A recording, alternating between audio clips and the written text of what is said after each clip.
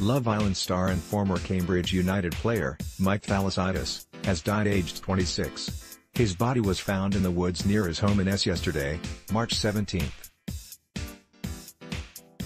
The cause of his death has not yet been confirmed. Footballer Thalassitis played for Cambridge United on loan from Stevenage in 2012. He shot to fame when he starred on the ITV dating show Love Island in 2017. Mike Thalassitis played for the U's on loan in 2012. Image, Tony Marsh, a bit of a heartthrob, he picked up the nickname Muggy Mike on the show. Cambridge United wrote in a tweet last night, "Everybody at Cambridge Youth are saddened to hear the tragic news about former U's loan player Michael Thalassitis.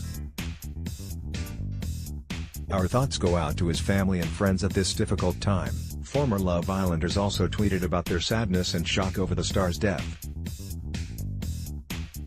Sam Goland wrote, "Absolutely lost for words, not only made a friend in the villa but made a mate for life on the outside too. Absolutely devastated at Mike Thalassitis, RIP my mate." Kem Setney wrote, "Such heartbreaking news. My thoughts go out to all of Mike's friends and family." Chris Hughes wrote, "His name wasn't Muggy Mike. Please stop brandishing that. His name was Mike Thalassitis, and every inch of my heart goes out to his family and friends. A good guy, taken far, far too soon." Amber Davis wrote, "I am in utter shock. At Mike Thalassitis, you were one of the most genuine guy. I just can't believe this.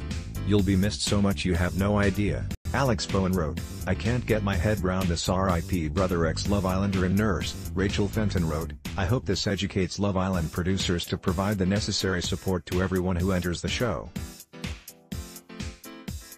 You get a chat with a mental health nurse before you enter the villa, but that's it.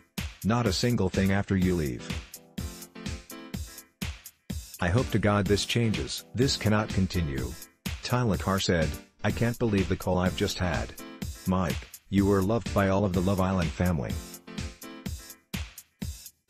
You'll be missed so much. All my love goes out to your friends and family." Shocked. Tweets and heartfelt messages continue to pour in for the 26-year-old.